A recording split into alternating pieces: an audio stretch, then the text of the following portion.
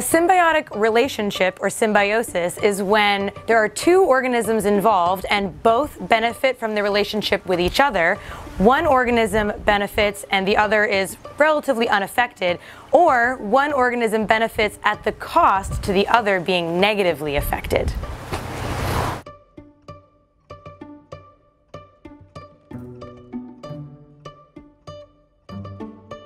One kind of symbiotic relationship is called mutualism, where both organisms benefit from their symbiotic relationship with one another. One example that we've seen of this is with corals and their zooxanthellae.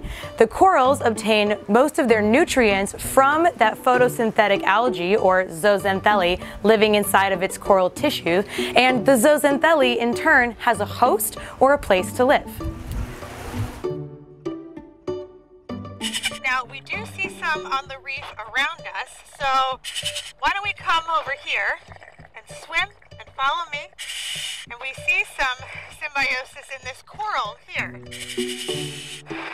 Now, if you guys remember last time, we talked a little bit about the complexity of coral reefs. And at the basics, coral reef has coral on it. So, of course, you see lots of beautifully colored coral. But none of this coral would be as beautiful and as healthy without the teeny tiny photosynthetic algae that lives inside of it, which gives it this beautiful color.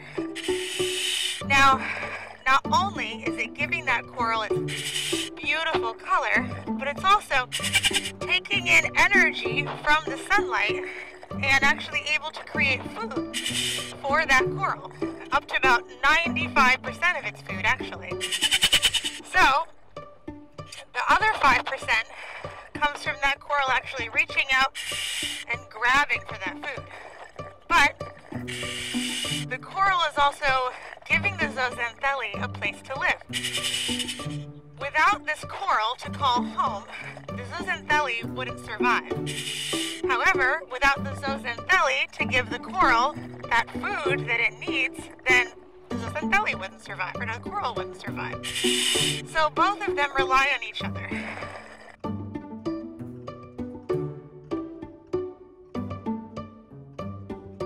What a cleaning station is, and you're right, Noelle, it is mutualistic, and it is one of the relationships on your students' in-class activity sheets. Now what that is when a larger fish, usually in Little Cayman we see a NASA grouper, or maybe a black grouper, or a snapper, or any of these larger apex predators. And what they do is they'll find a nice, usually big coral head, just like this one. And they'll come over to it and they'll sit kind of right above it and hover, and they'll wait for lots of little smaller fishes like wrasses or cleaner gobies or even little shrimp to come along. They'll come to the bigger fish and they'll start cleaning that bigger apex predator. Now what they're doing is really just picking off all of the little bacteria and parasites that may be on that bigger fish's body. So this is a great example of mutualism because that bigger fish is able to get cleaned or a free dentist appointment, while those little fishes or shrimp are getting a nice meal. Now, something that's really cool about that is when you see these bigger fishes, including that big barracuda we saw earlier, which I don't know where he's gone now, but usually they're going to be eating those little tiny fishes. But when they stop at an established cleaning station, the little fishes don't worry about getting eaten because they know that the bigger fish won't hurt them while they're being cleaned.